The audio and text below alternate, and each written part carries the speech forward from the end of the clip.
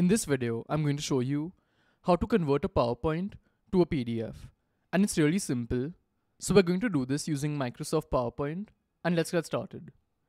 First, you have to click on File, that's in the top left over here. After that, you need to click on Export, that's written over here.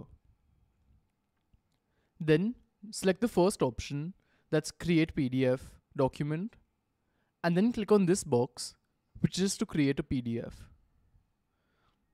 And you can see the type is a PDF. And we have two options, standard, or if you want a smaller size, select the second option. I'll leave it standard for now, and then click on Publish, which is here. And as you can see, it's opened in a new tab. So the PowerPoint which we had has now become a PDF, and this is how it looks. So this is how it works. And if you want to know how to hide folders in Windows, check out this option over here. That's it for today. Goodbye.